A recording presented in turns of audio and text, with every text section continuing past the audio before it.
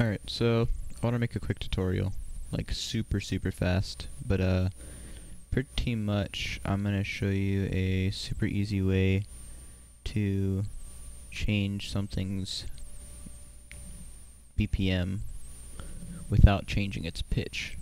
So whatever you want it to is useful for rapping if you want to rap slower and then speed it up. But what you're going to want to do is find the BPM of whatever you're using. So I'm just going to use this.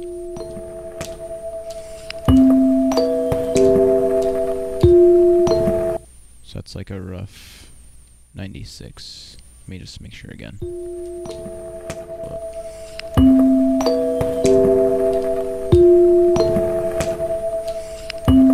Alright, so it's a 95. So now that I know that's 95, what I'm going to do is get rid of this little offset here. Bring this all the way in, and it should. Alright, cool. Now, just gonna want to right click, edit, right click again. Tempo is 95. Accept. Take this little drag thing, drop it in here, get rid of the old one. Once again, get rid of this offset. Oh, there's my leak starting.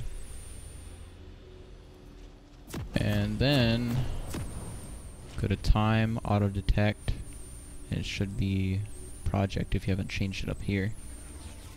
And now if you change the tempo, it should follow it. Oh, also if you don't want the pitch to change, change your mode to auto. If you want it to 140. If you go too low, it'll start to like chop up and stuff.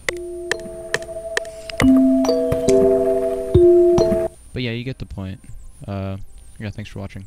Hope it helps somebody. Peace.